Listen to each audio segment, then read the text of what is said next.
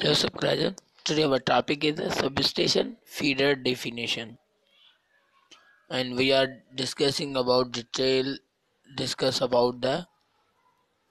substation feeder and how to analyze their arrangements.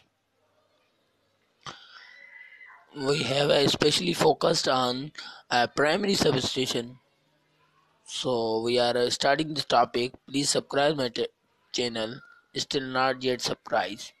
A feeder carries energy to substation or a bus to the server load to the server substation feeder arrangement are discussed in a technical article. Feeder may be connected to substation buses in a parallel to the provide the stiffness or a service continuously for a load supply to the each bus. If either source has been planted a generation, then the tie feeder maintains the two parts of a system is synchronism and the providing a circuit to the transformer normal power and the kilowatt hours in their direction between the source.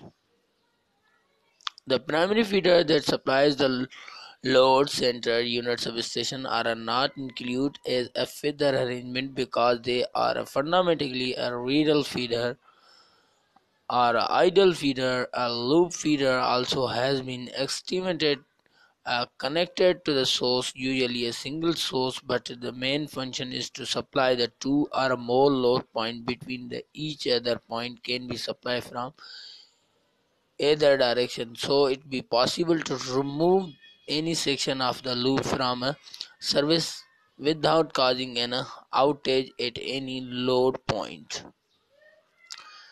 And in a last one topic we have a discuss about the radial feeder, and we are discussing the radial feeder in a detail. A radial feeder connect between the source and the load point. It may supply one of the more additional load point between if the connection to any intermediate load point is an in and out or a loop connected instead of a tap feeder does not of course assume a load characters in a such either load point can be supplied from a one direction to the other direction. Primary substation is also called as a linking substation. Means main feeder come in a first substation, then goes in a other substation. That other substation will be called primary substation. Primary substation are a linking substations.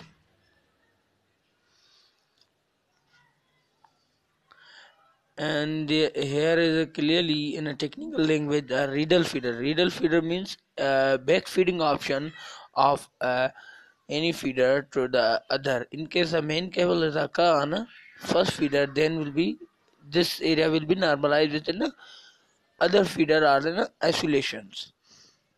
Radial feeders are the most widely used because they are a simple, easy, protective, and a low cost. They are because they have only a one path of a current any given a load. They are easily protected by a simple hour current relay at the supply of a circuit breaker. The cost is a low because they have a no duplication of equipment. They comments apply to the single radial feeder and not to a plural feeder, which have a characteristic of a reassembles and those of a loop feeders. Thanks for watching my video. Please keep subscribe me and also check my notification and keep support me. Thank you. And if you have needed any topic about the electrical technology, please comment me below. I will be provide. Thanks for watching.